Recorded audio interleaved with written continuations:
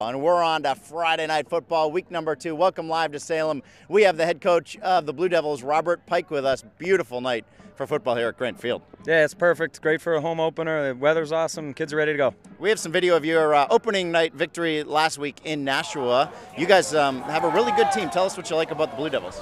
You know, the kids they're working really hard to improve. We got some tough kids, some fast kids, and all across the board we have some pretty talented players. You guys have had some young players that have played a lot of football, so now as seniors, that's great for a coach, isn't it? It sure is. They got a lot of experience. They're comfortable with the offense and defense, so it's going well. So it's the Keene Blackbirds tonight. They made a long bus ride here. What do you get with Keene?